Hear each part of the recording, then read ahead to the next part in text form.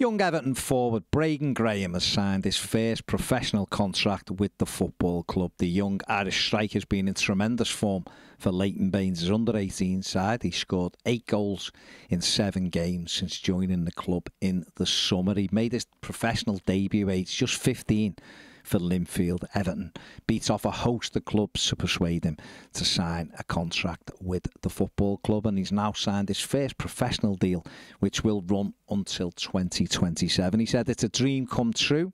It's been worth all the hard work and sacrifices. He quoted the fact that he was at the Bournemouth game when Everton needed to win to stay up, and Abdoulaye Doucouré scored. He said, "I knew that day that I wanted to play for Everton Football Club in that stadium." And well, if he wants to play in that stadium, he needs to get a move on. But he's doing brilliantly so far in his Everton career. So congratulations to Braden Graham, who has signed a first professional contract. Good news for the football club as well. Get this young talent tied down. Everton club doctor John Hollingsworth has left the club after 9 years. He will be preceded by first team assistant doctor at the moment, William Fotherby. Hollingsworth sort of came to prominence when he was heavily involved in the Andre Gomez recovery after that awful injury against Spurs. Gomez it was thought he was going to be out for a long time, but Hollingsworth played his part in getting Gomez back to fitness way ahead of time. And he has left the football club. Doesn't say why, but he has.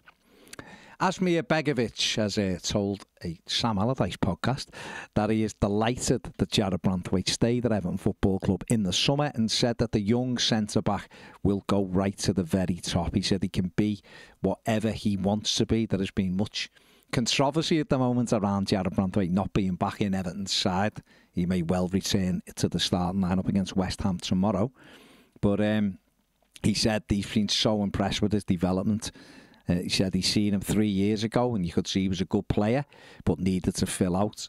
He said I come back in the summer and the difference was unbelievable. And again, like what lots of us are saying, that he's a top player and can go right to the very top. So interesting there. And just on Branthwaite, he has been called up to the England under-21 side for their fixtures during this international break.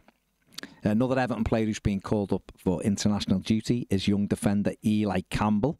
He is currently on loan at Ross County in Scotland. He is being called up to the England elite squad, which is the under-20s, basically, for their games against Poland and Germany.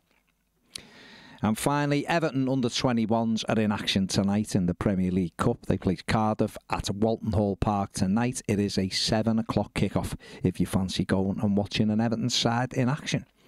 That's it for the News Daily. Make sure you check out all the West Ham preview stuff. Check out Ped's starting 11 as well. See if you agree with that, or if you've got a different opinion for this West Ham game.